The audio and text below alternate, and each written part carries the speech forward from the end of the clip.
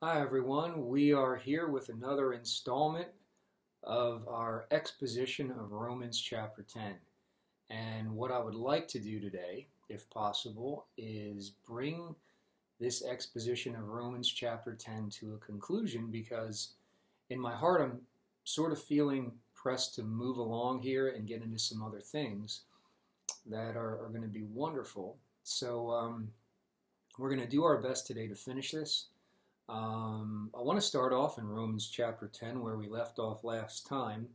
Remember, we had an unexpected visitor at the end of the last video, so I had to kind of abruptly cut it short. But in Romans chapter 10, we're looking in verse 11 through 13, and I just want to read that and comment on one or two more things here, and then I'd like to read the rest of the chapter, get into some things, and wind this down. So, verse 11, Romans chapter 10. Oh, and by the way, in case I forget to mention it, which I do frequently forget to mention it, any of you who would like more information on us, feel free to go to our website, check it out, www.todaysvoice.org.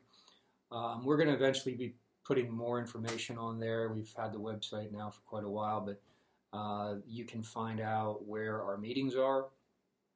We've never stopped having meetings in the middle of all that's going on. We've had a wonderful time. You can hang out with us if you're in the Reading area. Our contact information is on the website. If you'd like to give, contribute, donate, we would be grateful and appreciative. Those of you who do, we thank you for that. It helps to keep us going, and it gives me the time that I need to be able to do what I do. And so if you're interested in any of that information or in helping to support Today's Voice, just check out our website, www.todaysvoice.org. You can also sign up for our emails. I'm going to start getting some more of those out again on a little bit of a more frequent basis. I used to be doing them every day for years, probably close to 10 to 12 years I was doing them almost every day. My time is not what it used to be, so we will start getting a few more emails out eventually. And last email I sent out actually features a song that was written by a friend of ours, and I'm going to be publishing some of those. So if you're interested, sign up to be on the email list through the website, and then you can get those emails. So, okay, I got that out of the way. Didn't forget this time. Romans chapter 10, verse 11, let's pick it up here. It says, "For the scripture says, whosoever believes on him shall not be ashamed." And then it goes on and says something just huge. It says, "For there is no difference between the Jew and the Gentile." Remember, Romans chapter 10 starts out with Apostle Paul's prayer for natural Israel, that they might be saved, and particularly from going about and attempting to establish their own righteousness in the sight of God. And what they were using, their tool of preference that they were attempting to use to establish right standing with God, was their obedience to the written word of God, their performance of the dead letter of Scripture. And the reason that they were doing that is because of their faulty, perverted perception of the Father, and because they were ignorant of His love.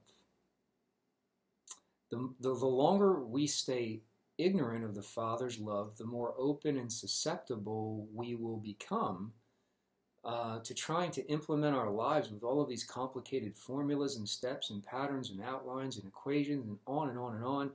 Things you can do to work up an encounter with God, things you can do to drum up some sort of supernatural manifestation, and worshiping angels and all this other stuff that people are into and have been into for a while. It's just a form of idolatry. And we're running after angels, but it's really the light of the knowledge of the glory of God in the face of Jesus Christ, in the face of the Son of God, is what transforms us. People over the years have come up to me with these heavenly experiences, and I don't deny them. I've had them. But they're going on and on about angels and seeing angels and this and that. And I'm sitting here thinking in my mind, it's like there have been a number of times where I've seen the Lord Jesus. And I got to tell you guys and gals,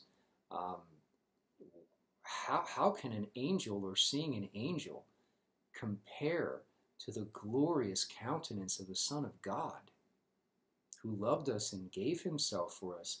I think that above all things, the light of the knowledge of the glory of God in the face of Jesus Christ, that's what transforms us, not running around after all this other nonsense.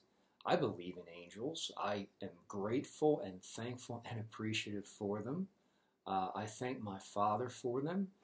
But, in the book of Hebrews chapter 1, it says, unto which of the angels did God ever say, you are my son? This day have I begotten you. No angel.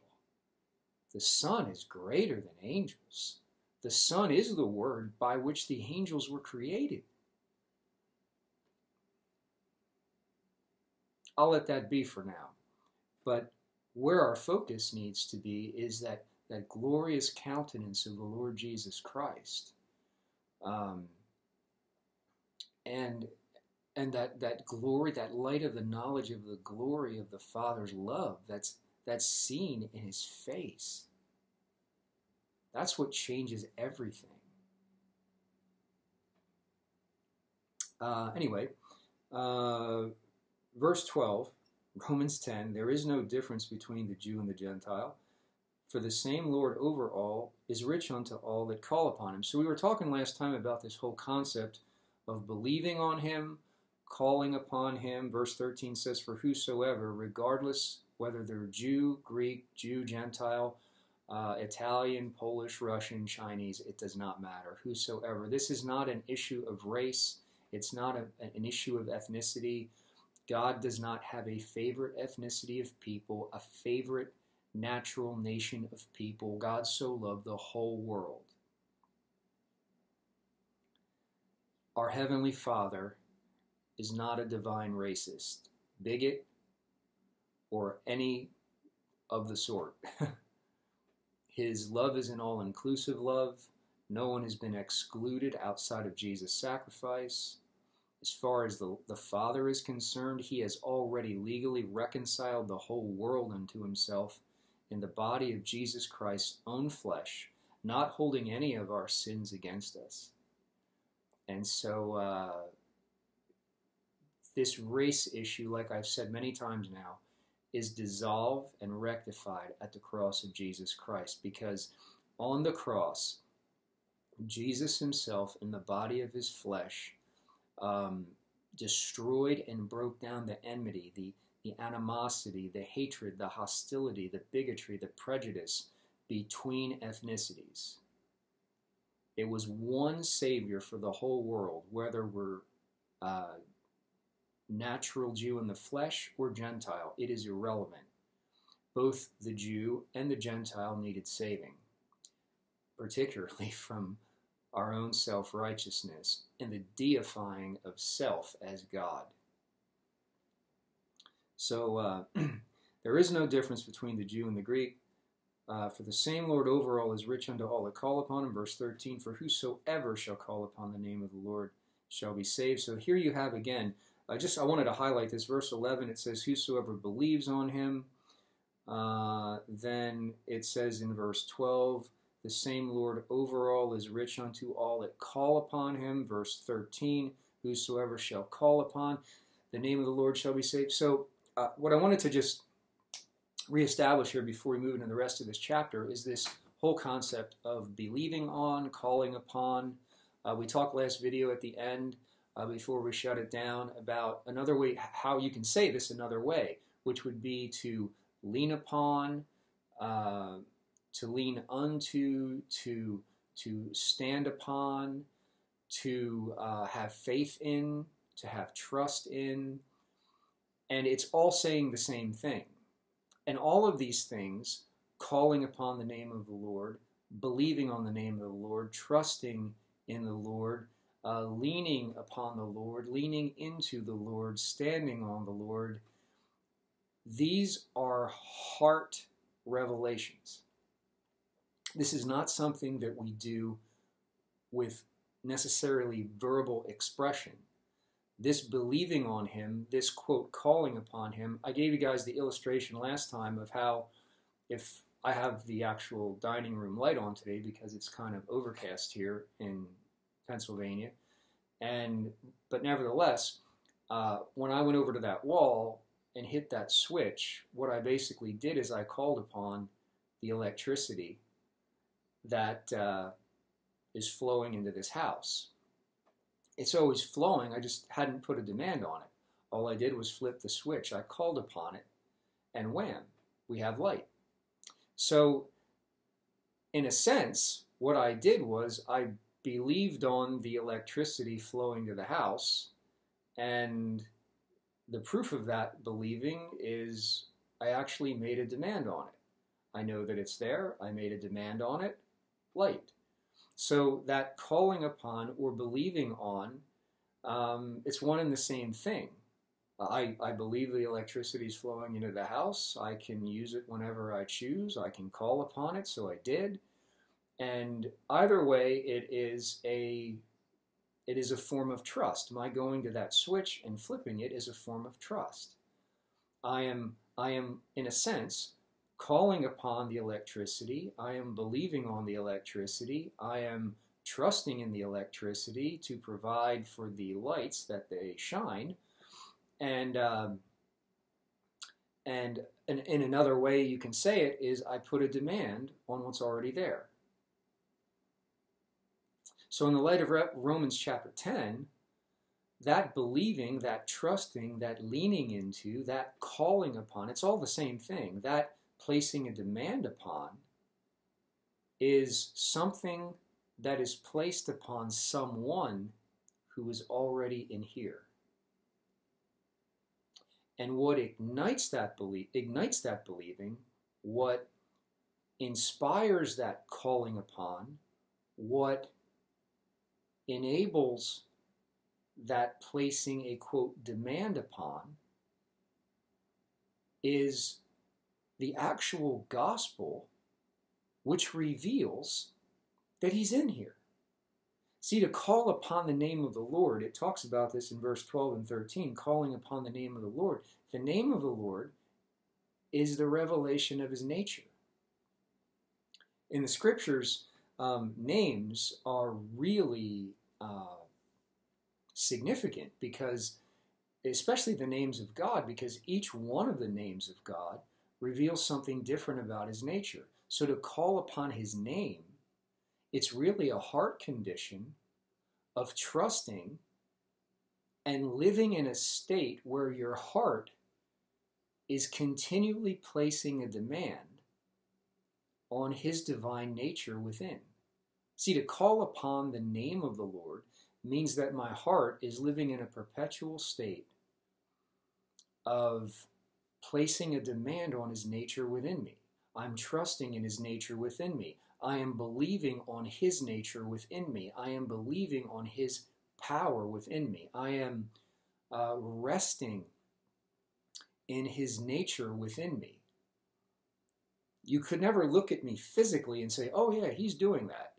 You can't tell because it's a matter of the heart. It's something that the heart is doing. But the reason why the heart is doing it is because the eyes of my understanding have been made to see the light of the gospel, the light of my Father's love, and the revelation of the mystery that I am bone of his bone, flesh of his flesh. I am the temple of the living God. He dwells in me as much as he has included me in him. You and I are really a divine God sandwich. We have Christ in us, the hope of glory, and we've been included in him as well. We're bone of his bone and flesh of his flesh.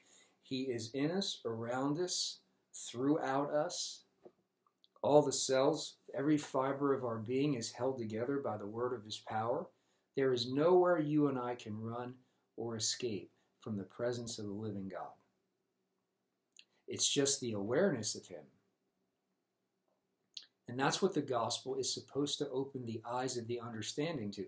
That's why in Ephesians chapter 1, let me just read this to you quick. In Ephesians chapter 1, sometime it'd be a good idea to study the prayers that the apostles prayed for the churches, because it's really amazing in the New Testament epistles, or letters to the churches, when you study the prayers that the apostles prayed for the churches, the subject matter, the content, the theme, the topic is so much different than what most people pray about today. It's really quite a contrast. But check this out in Ephesians chapter 1, verse 17, it says, Paul's praying that the God of our Lord Jesus Christ, the Father of glory, would give unto you the spirit of wisdom and revelation in the knowledge of him. This is beyond head knowledge. This is that deep, intimate knowing. And he says this, that the eyes of your understanding being enlightened, that you may know what is the hope of his calling, what are the riches of the glory of his inheritance that is in the saints, what is the exceeding greatness of his power toward us who believe. Paul prays that the eyes of our understanding would be enlightened, that there would come an awareness of the knowledge of him who lives within us. And that's what the gospel is supposed to do. It's supposed to awaken people to the indwelling Christ, to his divine nature within us. He said that the riches of the glory of his inheritance. In biology, inheritance is a genetic transfer of characteristics. Well, that would also include divine nature, that we would wake up to, call upon, place a demand on, all those terms in Romans 10. Believe on, trust in, rely on, stand upon, lean into, lean unto, however you want to say it, the divine nature of the Christ within. And that is what the gospel is supposed to facilitate, an unveiling, an awakening, an awareness, an opening of the eyes of the understanding, an opening of the eyes of the heart to the reality of the indwelling Christ, the mystery of this union, Christ in us, the hope of glory,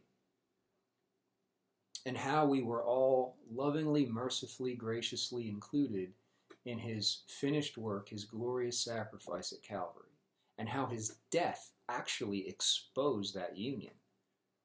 Because remember, he didn't just die for us, he became us and died as us. And we all together in him. Wow. So another way we can say call upon the name of the Lord is to live in a perpetual state where our heart is continually placing a demand, continually trusting on that name of the Lord, that divine nature within. Because that's where Christ is. That is the mystery. Revelation chapter 10, that in the days of the voice of the seventh angel, when he shall begin to sound, the mystery of God should be finished. Another way you can say finished in Romans chapter 10 is the mystery of God should be fulfilled. What is that mystery? It is the unveiling of Christ in you, the hope of glory, the apocalypse of Jesus Christ, the removing of the veil. I want to get into all that right now, but the removing of this, quote, veil in such a way that he is visibly, evidently seen within our mortal flesh in all of his glory. That's the mystery waiting to be fulfilled. That there would be a tangible, visible manifestation of the light of that glory in and through our physical bodies. I don't know, folks. I think the way things are going, that might be the only thing that gets the world's attention at this point, because Everybody's glued to their dumb phones and computers. But my oh my, as that light begins to shine and radiate, wow, will that capture the eyes and the attention. And it's coming. It is coming. He is going to be visibly seen in and through a people. Going to be nowhere you can run and hide. Nowhere. This earth shall be full of the knowledge of the glory of the Lord, even as the waters cover the sea. And your earthen vessel as well. That's what Jesus meant when he said, thy kingdom come, thy will be done in earth, in this earth, even as it is in heaven. Paul said in 2 Corinthians 4, we have this treasure in earthen vessels. My, oh my. Now I'm getting really ahead of myself. So anyways, Romans chapter 10. Let's go to verse 14. And actually, in the light of all this now, for time, let's read the second half of this chapter. And then I'm going to comment on a couple things and hopefully wrap this up so that we can just start getting into some other things that I'm really feeling a push to start addressing. So one more time, verse 13, whosoever shall call upon the name of the Lord shall be saved. Verse 14, how then shall they call on him in whom they have not believed? And how shall they believe in him of whom they have not heard? And how shall they hear without a preacher? Verse 15 says, and how shall they preach except they be sent? As it is written, how beautiful are the feet of them that preach the gospel of peace. Ah, peace, oneness, wholeness, union. The good news that, hey guys, hey gals, you have already been reconciled to the Father in the body of Jesus Christ's own flesh. Hey y'all, you are already in union with God. Hey y'all, it's time to wake up to that presence of Christ within you. Hey, there's nothing you need to do. There's no act of obedience that you need to perform. There's not even a sinner's prayer you need to pray. He's been in there all along. See, they publish, I shared with you guys, a lot of times this word peace in the New Testament is the word eirene. Eirene means oneness. It means wholeness. It's true, quote, whole, W-H-O-L-E. It's true holiness. Because you remember, in the Hebrew understanding, the word life is union. The understanding of life implies union. The understanding of death implies separation. Well, there is no separation when you have peace with God. We've looked several times at Ephesians chapter 2 where it talks about how Jesus is our peace. He is our union with the Father. Our union with the Father is not based on anything that we do. It's based on the one who has included us all in his love. I can't achieve peace with God. Heck, I couldn't even achieve peace with myself for many years. But man, you have that revelation one day, the eyes of your understanding are open, and you realize, oh my gosh, I'm bone of his bone, I'm flesh of his flesh, he loves me unconditionally, he loves me all-inclusively, I don't have a sin problem, I have an ignorance problem, he already took care of my sin and sins. Why don't I just wake up more and more to his presence and his person who lives within me, and let all this other ugly, mean, nasty stuff go? I swear, sometimes we want things to change and we want the Lord to fix our problems, but we're the ones who still keep holding on to the stuff. Why don't we just focus on something other than that, on the right thing? Like this that I'm talking about. How beautiful are the feet of them that preach the gospel of peace, oneness, wholeness with the Father in Christ. Why is it today everybody's always telling us some newfangled thing that we need to do? Some recipe for success, some equation of the supernatural. But yet we remain ignorant of the very presence of God and the very word of God that Paul wrote about in verse 8, where he says, what does it say? The word is already near you. It's even in your mouth and in your heart. We're ignorant of that living, abiding word that his love and his mercy and his grace is causing to abide within us. And in our own conceit, we're getting wise in our own eyes and thinking that we've attained some level of spirituality just because we're, I don't know, we got some scripture smarts. But yet, we're not really fully experiencing the one concerning whom the scriptures testify, Jesus. Experts on everything, masters of nothing. Making everything so complicated. How beautiful are the feet of them that preach the gospel of peace, that bring glad tidings of good things. The gospel should be glad tidings of good things. It should make you happy. It should make you joyful. It should make you restful. No more anxiety. No more fear. Perfect love casts out fear. You know the Father's love? I ain't afraid of coronavirus. I ain't even afraid of death. Come on.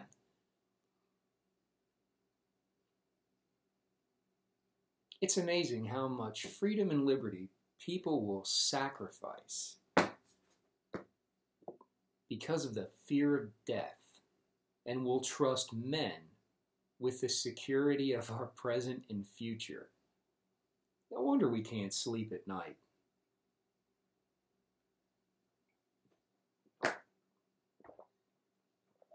That's mostly what natural government is man trusting in the arm of the flesh, other men, to be their gods, their provider. It's amazing how many people are on spiritual welfare these days, and they don't even realize it. Always waiting for some government or government leader to save and deliver them and ensure prosperity. Yet Psalm 2 verse 6 says, "Yet have I set my king upon my holy hill of Zion. His name is Jesus. When will we bow that knee to him?" No ruler or government is going to save us. It's already been done.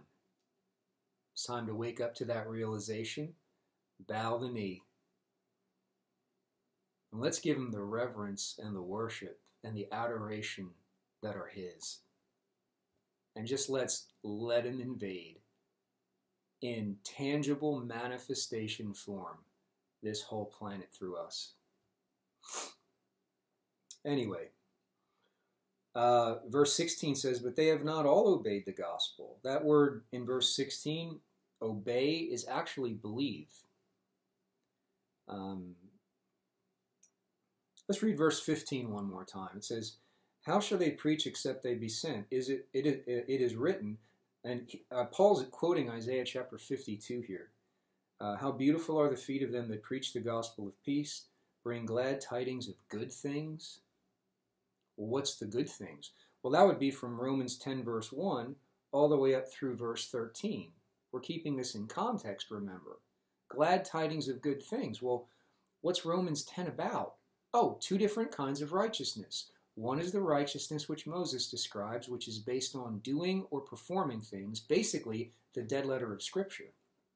Obeying the dead letter of Scripture. Do what the Bible says. And yet, how's that working for us? We hate one another now and are more separate from one another now than we've ever been. Do what the Bible says. You got to do all of it, though. And you can't leave one thing undone if that's going to be your attitude regarding right standing with God. James 2:10 says, "Whoso keeps the law and yet offends in one point is guilty of breaking the whole thing." Moses describes the righteousness of the servant. The other righteousness is the righteousness of God. Paul calls it the righteousness which is of faith. We've talked about how you can say that another way, that the righteousness of God or the righteousness of faith is the unconditional and all-inclusive love of our Heavenly Father. So when he talks about verse 15, "How beautiful are the feet of them that preach the gospel of peace, and bring glad tidings of good things, what is he talking about? The good news of the Father's love, the good news of the mystery of our inclusion in the physical body of Jesus Christ in his death on Calvary. Glad tidings of good things. Hey, you don't have to work so hard anymore. You don't have to struggle so hard anymore. You don't have to strive so hard anymore to get God's attention. He's actually trying to get yours because he lives in you. And we're getting caught up in all of these ways how we can ascend into heaven and bring Christ down from above. That's verse 6. All these ways that we can work up, drum up, or bring up Christ again from the dead. That's verse 7. And while we're working so hard to achieve these levels of spirituality and so hard to work up these manifestations, we remain completely oblivious to the actual presence of Christ within us and what he's actually communicating. Because we're still trying to impress and get and stay on the good side of a God that we're afraid of, but who actually has already unconditionally, all-inclusively included us and loved us as it is seen in Jesus' sacrifice. So we're like cross-canceling, literally, in a sense, we're mentally canceling the cross and saying, I'm too stubborn and prideful to just be open to this Spirit and accept what he's communicating within me. No, I'm going to try to work really hard to reestablish the very right standing with God that he alone is.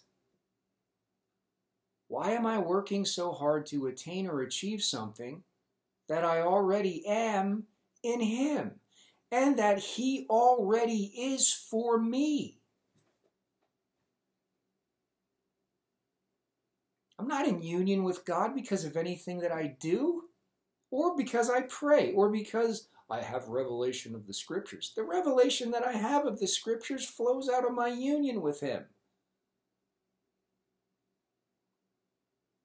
He's the one that's showing me this stuff. And it's made me an enemy and an outcast for years. And the only thing that this idiot has done is I've been stupid enough to believe that he loves me. And that I don't have to try and work hard anymore. And to just let my life and what I do and how I think and what I say, just let it be the expression of his love that he has caused to reside in my heart. It's not rocket science, people. Dear God, brother, what do you think about sin? Honestly, I try not to think about it. I'd rather think about his love for me. I'd rather think about the songs and the melodies that he makes me hear inside. One of these days, I'm going to work up the courage and the gumption to bring some of my guitars on here and play some music and maybe even do some teaching on musical or chords and scales and modes of scales, and maybe inspire some of you guys to write some new music, because quite frankly, I am bored with the music on this planet. So fortunately, over the years, the Lord has really blessed me with an understanding of how that stuff works together. Just like the Scriptures, the longer I go in it, the more I realize how much I don't know. But what I have gleaned over the years, I think I'm going to share it with some of you all who maybe have maybe you've been bit by the musical bug and you're thinking about picking up some kind of an instrument. I'm a guitarist. So anybody who goes to the website will be able to see that. I'm a guitarist. I write, I compose, I sing. Most of my songs have lyrics. Some of them do not. But I do have a decent understanding of music theory and how it all works. So I'll share some of that stuff with you guys from time to time at some point. Maybe that'll encourage and inspire some of you to, begin expressing. Perhaps you're hearing songs and melodies within your heart and in your head.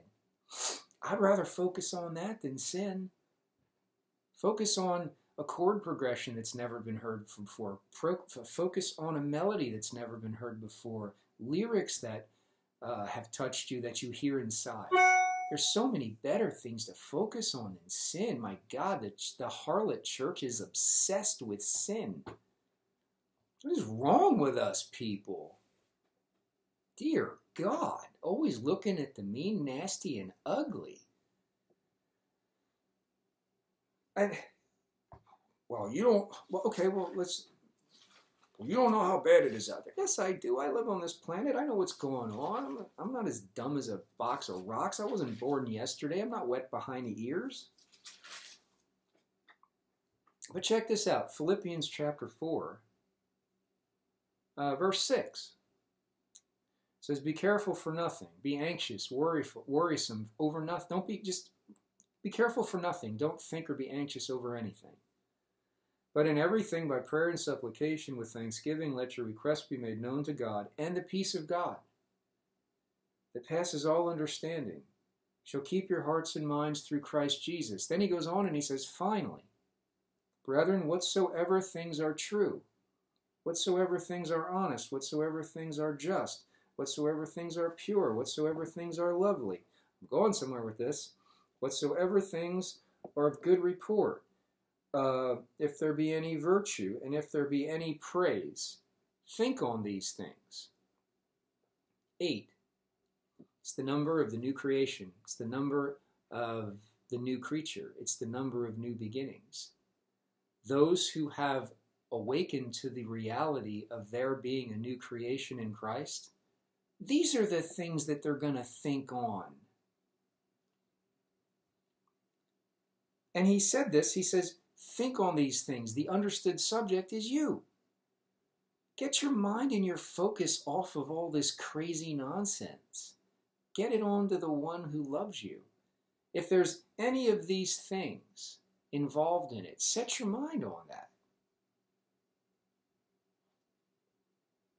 And he says those things, verse 9, those things, Philippians 4:9, those things. What things? Well, whatever things are true, honest, just, pure, lovely, good report. Right there, that means probably turn off the television, because there's nothing good on it anyway. You got that news media that it's not about reporting truth, it's about ratings. People, wake up. It's about ratings and the financial remuneration that comes from having higher ratings. They're not paid to report the truth. They're paid to report what sells. Just turn it off. Simple way to bankrupt a lot of the world's nonsense. Just don't tune in anymore.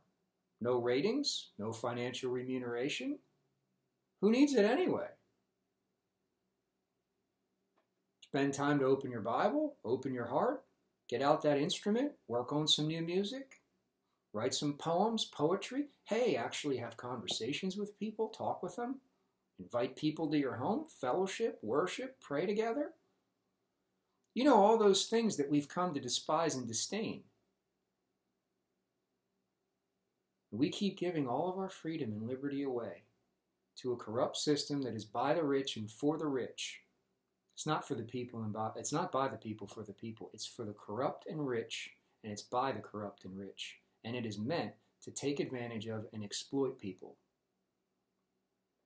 So why do we keep tuning into it?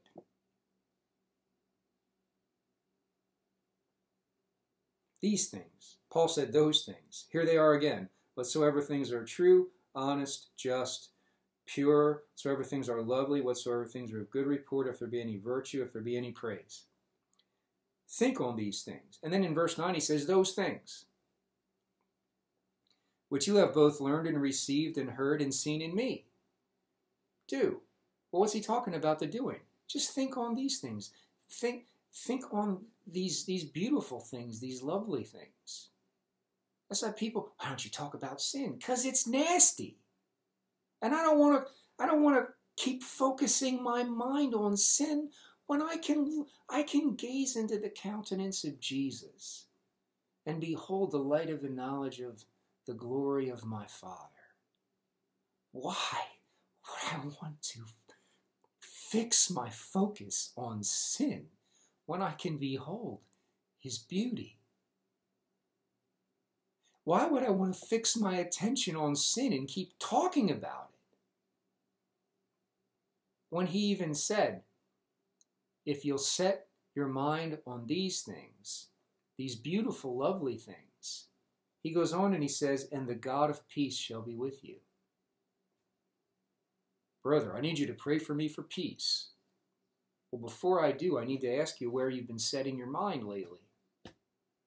Because I can pray for you. I can lay hands on your head till you're bald.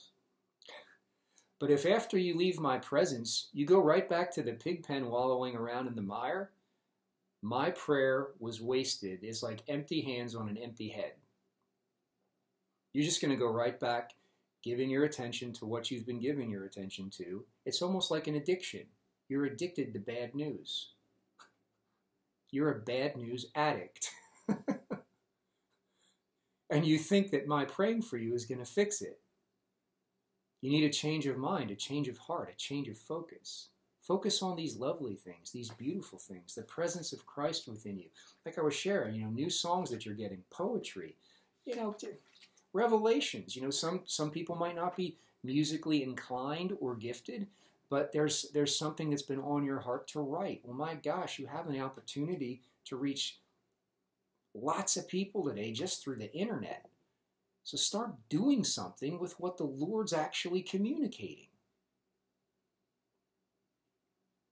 Instead of just settling for these so-called prophets, well, God's going to do this, and God's going to do that, and God's going to do the other thing. Well, that's fine and dandy. Well, good. Thank you for that. But what's my part in this whole thing? What is he actually communicating within me now? And how can I participate with the flow of the Spirit right where my feet find themselves today? God's going to do this. God's going to, through his church, through his body, through his people. That's you and me. I'm not going to just pop a bag of popcorn, sit down on an easy chair, sit back and watch him do it. I want to jump in the game. I want to have that flow through me. What does he put in my heart? And how can I release it in a way that it draws people's attention away from that negative stuff, like I said, and back onto that glorious light of the knowledge of the Father's love in the face of Jesus Christ? We all have him in us. We just need to awaken to him and redirect our focus.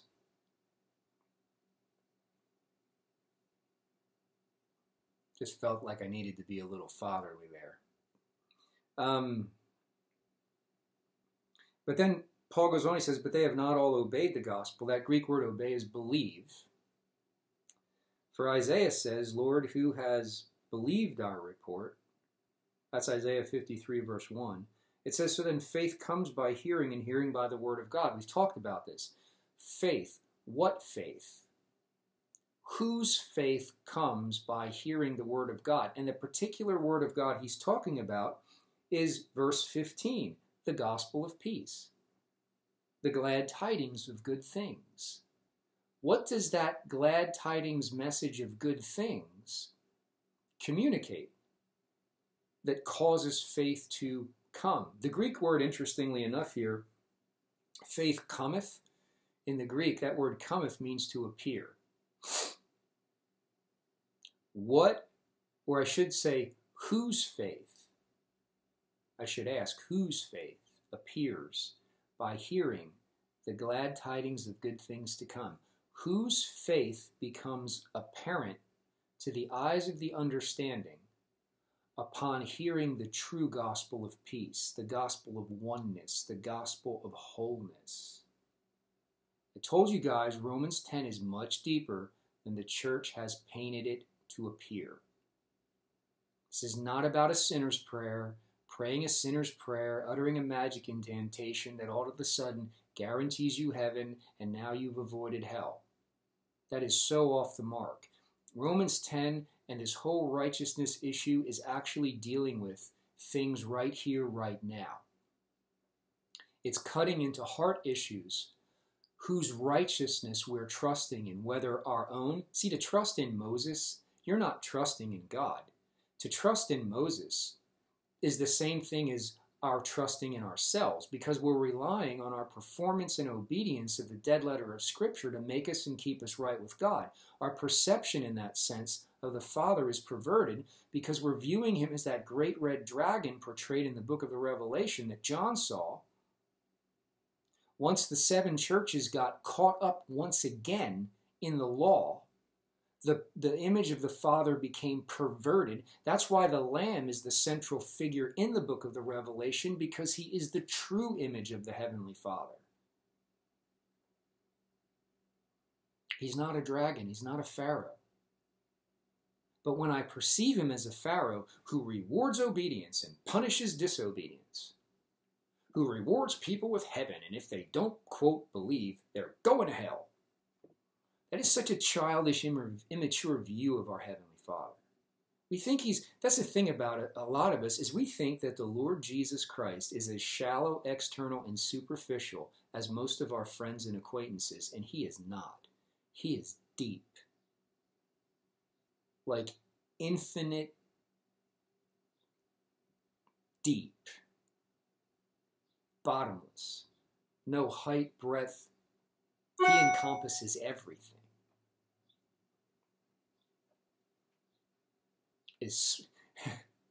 And he's so far beyond what our pea-brain minds and religious brainwashing, he's so much more than what that dictates. His love is infinite. I mean, all throughout the book of Psalms, his mercy endures forever. Not just on this side of the grave, on the other side of the grave as well. He is good, and his mercy endures how long? Forever. The church makes it sound as if, if you don't have all your ducks in a row, you don't straighten up and fly right on this side of the grave, well, once you die, his mercy's getting pulled. Like I said before, we're boasting about things that we don't understand. And so many people have been hurt and damaged by this stuff. But hey, yeah, let's pursue after angels. Let's believe God for revivals of old. Yeah, but we already had those. And the ones through whom the Lord graced with his presence and with revivals, while the revivals were happening, we persecuted them. We build monuments to them after they're dead. And it's like, but in all of this, over the years, the generations, where has the love of the Father found a habitation in the heart of a people, so that the same love that hung in the body of Christ on the cross actually has a housing in the physical heart of a people on the earth? We want revival, we want signs, wonders, healings, and miracles. But I'm going to tell you, the greatest sign of all is going to be when that love of the Father has truly found an abode. Not just in word, but tangibly. Look out. It's going to make every revival that has ever been look like child's play. You want to talk about signs, wonders, healings, miracles, and supernatural stuff? The love of the Father is the key to it all. It is the source of it all. It is the heart of it all. It's not the icing on the cake. It's the whole freaking cake. The love of the Father encompasses it all. And without it, you have people who are caught up in Pentecost, but still living in fear of pleasing a God and keeping him happy when he already loves us unconditionally. And it's time for us, folks, to grow up. I know I'm not a popular preacher. I don't care to be. I'm just one of those who are being used, I guess, to help create a wake-up call. And that's okay. Because with being popular comes all of the entanglements and entrapments therewith. And when I was younger and dumber, I kissed too much butt, rubbed too many shoulders, scratched too many backs, and shook too many hands in secret behind closed doors. And it left a rotten taste in my mouth. And I'm not going back to that. We need to talk about the truth of these things.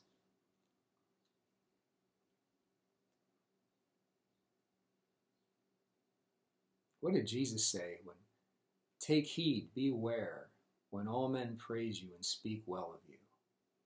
You're the most popular speaker that everybody wants and that's in demand. Because that's what they did to the false prophets of old. Anybody who will tell them anything they want to hear, oh yes, can we schedule you? But when, ironically, we talk about this stuff, the love of the Father in the light of the cross of Jesus Christ, that's the offensive message? That's the heretical message? Are you insane? Since when did the beauty of the Father's love, as it was manifested in and through the cross of Jesus Christ, since when is the mystery of the union that we have with the Father in Jesus Christ, which his death exposed clearly and openly, since when is that the message of heresy? While we go around worshiping governments, natural governments, political leaders as our next Messiah, bunch of idolatrous hypocrites. But when it comes to the beauty of the gospel, oh brother, that's heresy. You need to talk more about sin. You need to stop focusing on what's ugly. Maybe you'll be nicer. Anyway, they have not all obeyed the gospel. Isaiah says, who has believed our report? So then faith comes. The faith of God that was at work in Christ when he was reconciling the whole world to himself in the cross. That faith that was fueled by the Father's love, that faith comes. It appears through the hearing of the gospel of peace, the gospel of oneness, the gospel of wholeness, the gospel of our union. Faith comes. The faith of God that was at work in Christ, that exposed it all, appears to us, and we are transformed by capturing the revelation of his faith, by seeing the reality of his finished work and the love that fueled it. And what it does is it makes our heart believe. I don't have to work it up. I just need to catch a glimpse of the light of it. And he's the one supplying it liberally. It's not like he's holding back. He that spared not his own son, but delivered him up for us all, how shall he not with him also freely give us all things? God supplies all my need according to his riches and glory by Christ Jesus. Everything the Spirit within is doing is to inspire and incite that love to be able to be made known to our hearts. Faith comes. His faith at work in Christ, the finished work, and the love that fueled it all appears by hearing, and hearing by the word of God. The specific word of God he's talking about here is the gospel. He just said in verse 15 that preach the gospel of peace, that preach the gospel of wholeness, that preach the gospel of oneness, that preach the gospel of union. That's the word that it's Spirit inspired, it's Spirit filled. It's the rhema, it's the true rhema of God, not the logos, but the rhema. It's indwelt, it's inbreathed. That's why Paul said, he said, the word is near you. It's even in your mouth and in your heart. But that's provided that faith of God has appeared to you. If you have the revelation of it, if the Spirit has opened up your eyes to see it, if you've comprehended it. That's why verse 4 says Christ, really Christ in you. That's the end of the law for righteousness to everyone that believes. But you remember, believing is spiritual sight. As soon as I see with the eyes of my understanding how much the Father loves me, that is the end of my attempting to go about and establish my own self-righteousness. That is the end of my perceiving him as a dragon or a Pharaoh in heaven who's ever crouching and waiting to reward me when I'm a good boy and ever to punish me when I'm a bad boy. It's the end of all that mess. It's the end of doubting. It's the end of wondering where I stand. And it's the beginning of an awakening to the indwelling presence of the indwelling person of Christ in me. Faith comes by hearing, and hearing by the word of God, the rhema of God, the gospel. That's verse 15. Verse 18, he says, but I say, have they not heard? Yea, verily. their sound went into all the earth. He's actually quoting Psalm 19 here. And he's referring, I don't have time to get into it today, maybe some other time, but he's actually referring to the gospel that's written in the stars. Read Psalm 19. I actually wrote a song on that years ago. Sometime I'll share it with you. But he's referencing how the constellations, just like when the Lord showed up at Abraham's door one day, took him outside of his tent, told him to look to the stars and enumerate them, which means to name in order. So you have Virgo, which is virgin. She has a sheaf in her hand. There's seed that is falling from the other hand toward the Southern Cross. So you have, just for example, in the book of the Revelation, the black horse rider, he had a pair of scales or balances in his hand. Well, that's Libra. That's the sign Libra. Are you a Libra? I was born October 30th. Kelly was born October 31st, so I guess that makes us Scorpios. But Abraham was a master astrologer. He was Ur the Chaldees, and they were master astrologers. They could read the heavens. They understood the placement of the stars, the constellations. They were very knowledgeable in what all that stuff meant. However, when Melchizedek shows up on Abraham's doorstep, he says, look and enumerate the constellations. So Abraham starts naming them in order and the significance of each. Melchizedek turns to him and says, so shall your seed be.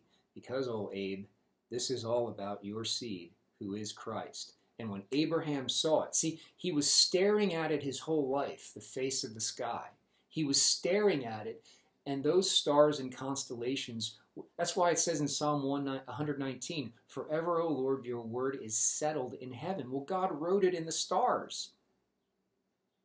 And Abraham gazed at it his whole life. He was a master at understanding this stuff, but he never saw it in this light. He was staring at something right in his face, but could not capture the whole meaning.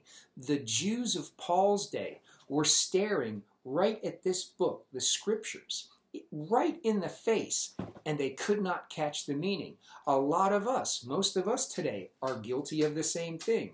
We are staring at and worshiping the dead letter of Scripture, our performance of it, our obedience to it, and we're supposed to do what the Bible says.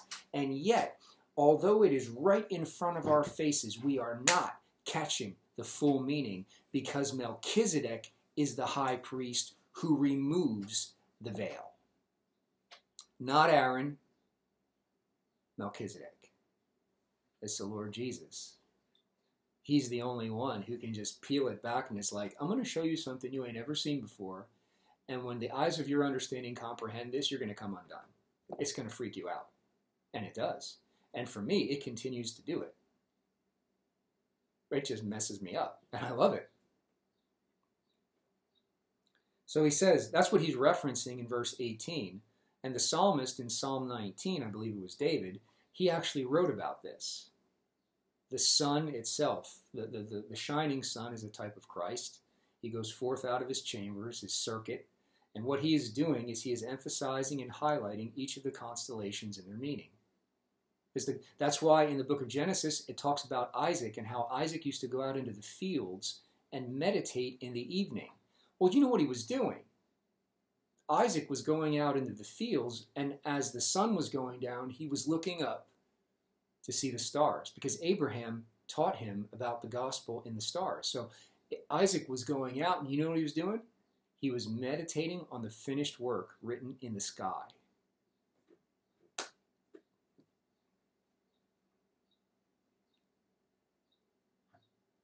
And this is what Paul is saying. He said, have they not heard? Yes, verily, their sound went into all the earth, their words into the ends of the world. And yet it was staring right at them, communicating to them all along the truth of the one behind them. And they couldn't see it. Jesus came in the flesh. God incarnate stood right in front of them, face to face, and they couldn't discern him. We got a Bible that we worship and burn incense to. We've known very little of the one around whom this all revolves, and the one that is centered within it, his presence. But yet,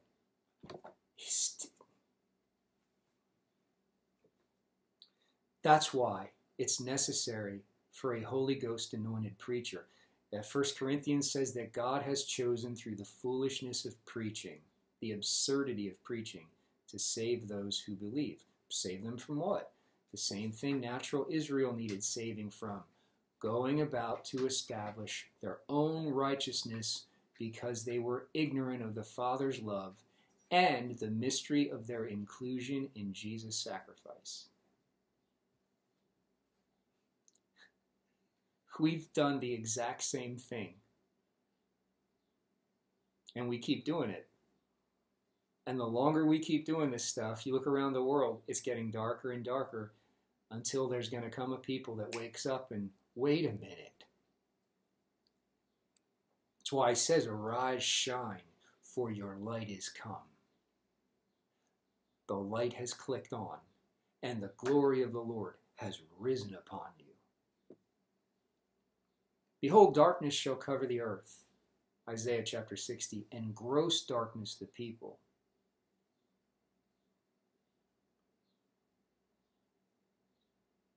Read that again. Feeling goosebumps over that one. Isaiah 60. And then we're going to have to wind it down. Isaiah chapter 60, verse 1. Arise, shine, for your light is come, and the glory of the Lord is risen upon you. That's what we were talking about earlier in this video. For behold, the darkness shall cover the earth, and gross darkness the people, but the Lord shall rise upon you. How's that for a resurrection?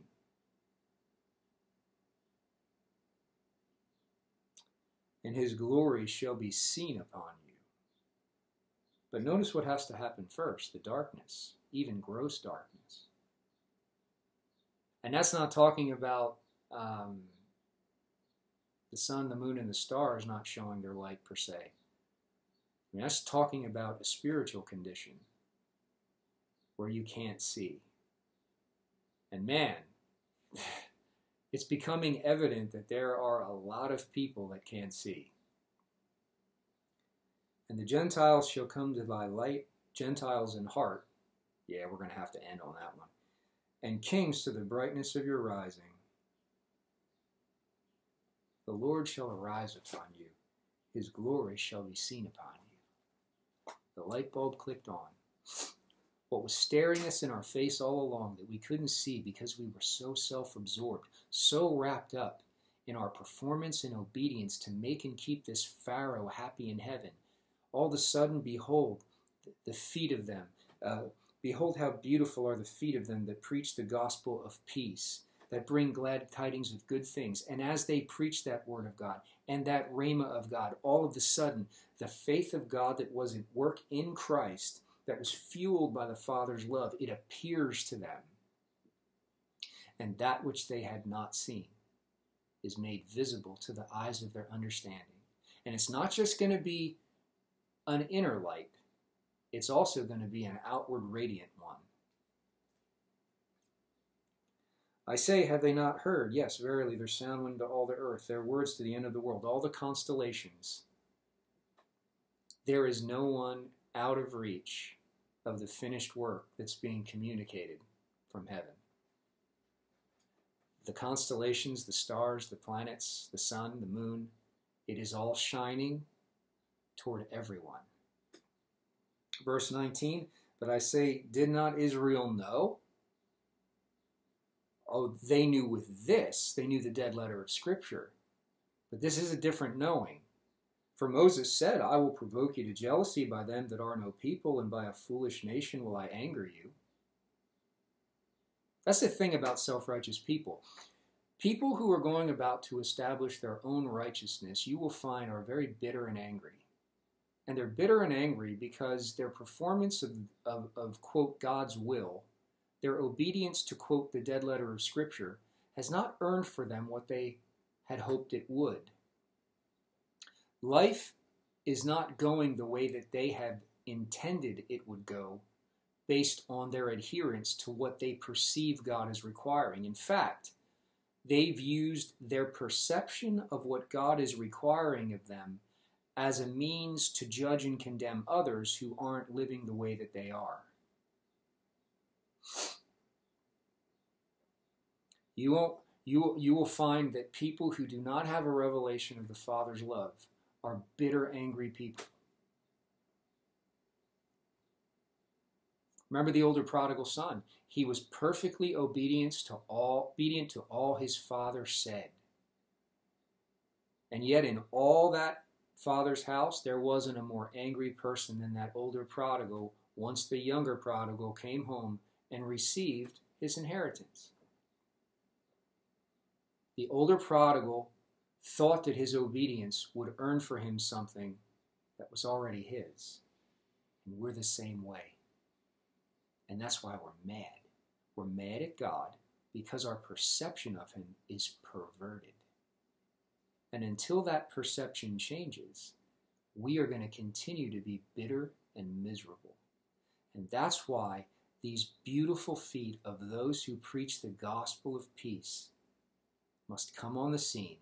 There must be a word that is communicated that causes his faith that was at work in the finished work of Christ and the love that fueled it to appear in the eyes of the understanding. Because until that happens, you can have the dead letter of Scripture. You can read your Bible every day. It does not necessarily mean that you are coming into the knowledge of the Father in and through the Lamb. The Lamb is the only interpretation, true interpretation of the Father's heart.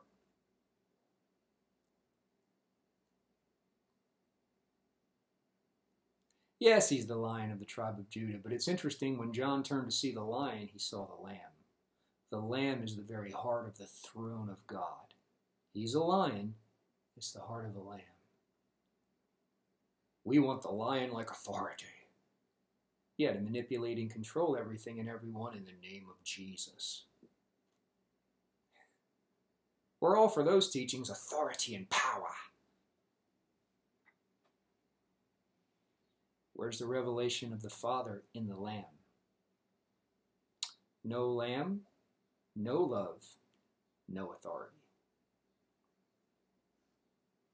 The heart of God's authority is the love of the Father seen in the Lamb. But Isaiah is very bold, says, I was found of them that sought me not. It's kind of like, in a sense, it's kind of like the younger prodigal versus the older prodigal. The older prodigal was always seeking to please his father out of fear of what might happen if he didn't. That was the older prodigal. He's always trying to please the father out of fear of what might happen if he didn't. Whereas the younger prodigal just basically blew off everyone and was doing his old thing. He wasn't thinking anything or anything. He just had to get out of that legalistic, tyrannical atmosphere with that self-righteous older brother. And then all of a sudden, it's the younger prodigal that's getting all this stuff lavished on him, but the older prodigal, he was hanging out with the servants, sweating in the fields for God. And he was so deluded that he walks by a house where there's music and dancing, and how sad is this people? He walks by the Father's tabernacle, really. It's a type of the Old Testament tabernacle. And he hears music and dancing and has to ask the fellow servants what these things mean. Somebody's happy, somebody's joyful, somebody's celebrating. Isaiah is very bold and says, I was found of them that sought me not, I was made manifest unto them that asked not after me. But to Israel he says, all day long I have stretched forth my hands, watch this, unto a disobedient and gainsaying people. Now that's referring to natural Israel as mentioned in verse 1. We're at the end of Romans 10. All day long, watch me, I have stretched out my hands.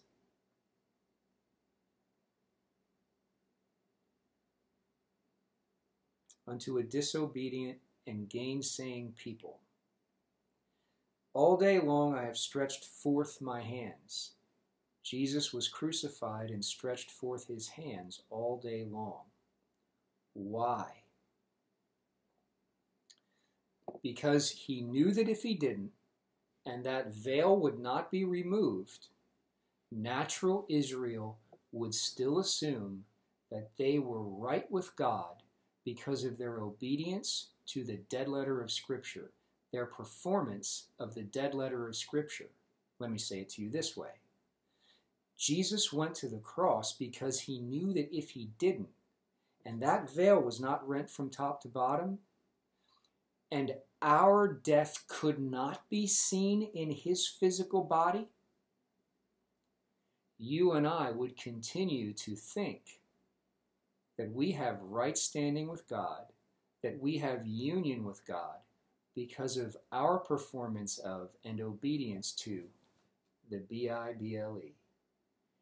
And yet, we keep doing it.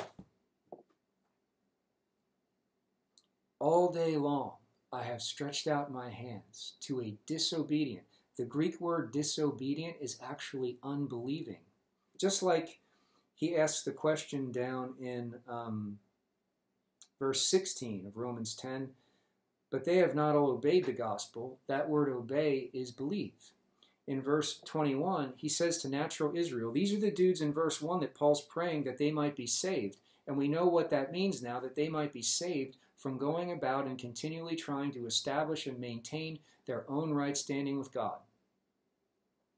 They have within them a spirit of mind and attitude of heart. It's really a beast. It's the self-righteous spirit of mind or attitude of heart. It's a spirit of self-righteousness.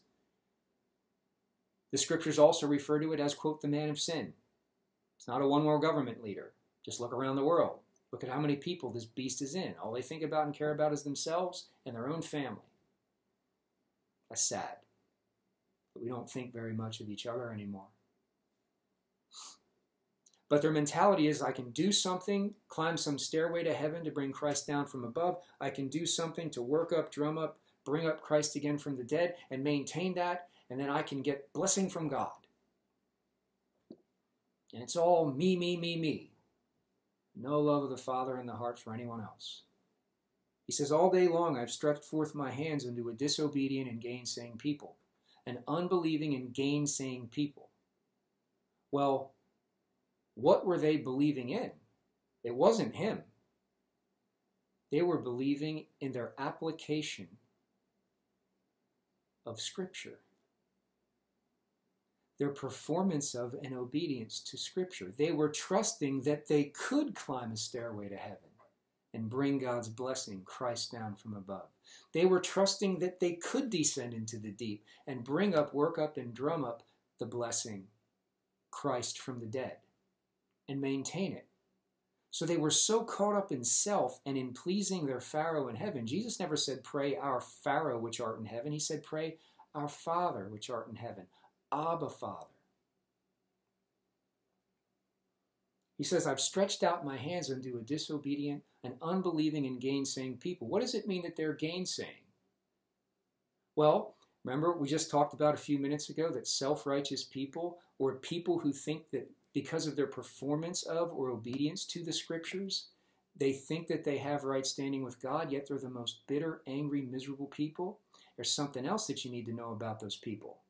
They're gainsaying.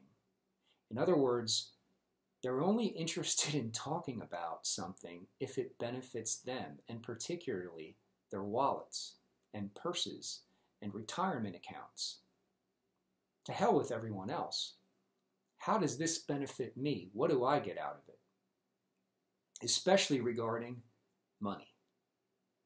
That's what we, for the most part, we really love is money. And the God that we love to exalt the most with our money is the God of self. Which is why where there are grace ministries and love of the Father ministries, most of us don't even give a penny, let alone a dime.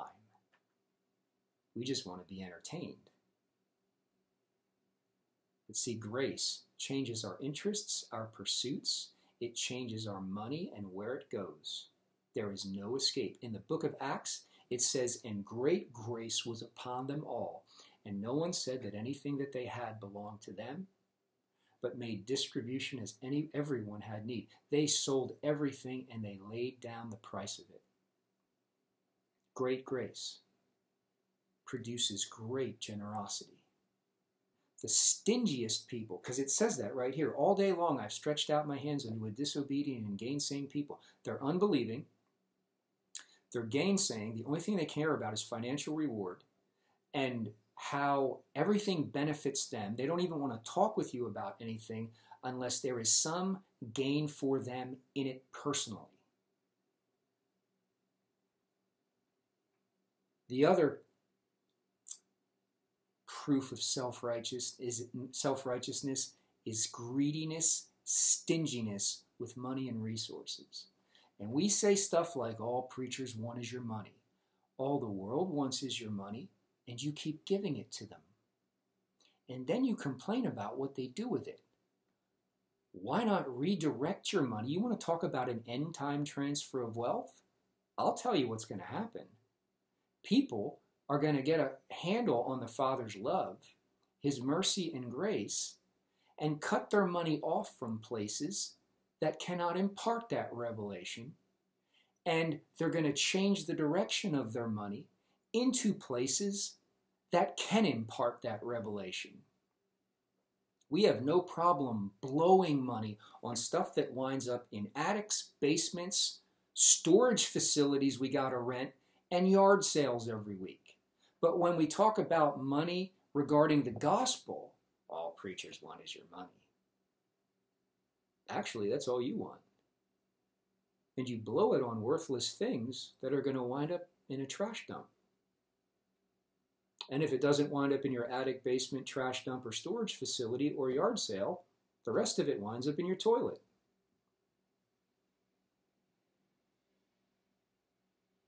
Still love me? It's the truth. When it comes to the gospel, well, I'll pray about it. Almost 100% of people who have ever said, I'll pray about it, when it comes to giving, almost 100% of them give nothing.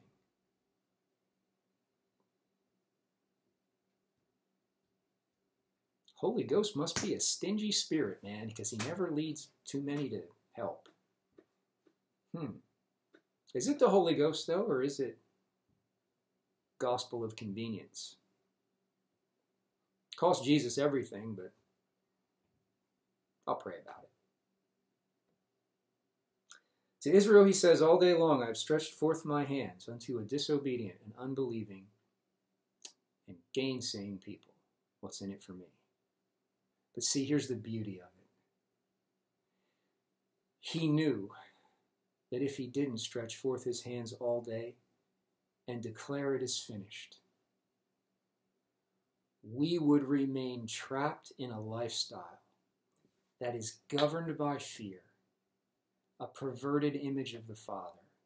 We would have no revelation of the mystery of our inclusion in his death. After the dust settled, the smoke cleared, and the lights came back on, we would have had no mystery of the revelation of our union with the Father in the physical body of Jesus Christ. And he knew that despite the fact that they were unbelieving and only concerned about themselves and what could profit them, he knew that if he didn't go through with that finished work, that mystery of our union would never be exposed in the shame, weakness, and humiliation of his death.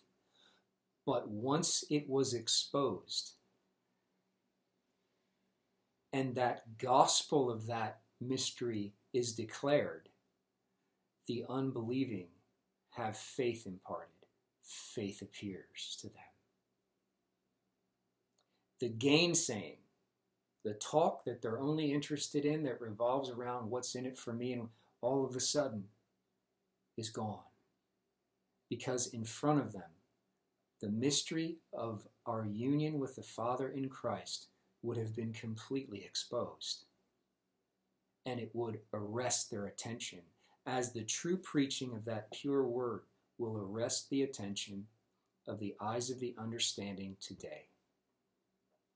And it is the only thing that can save us, quote unquote, Romans 10:1, from going about to establish our own righteousness.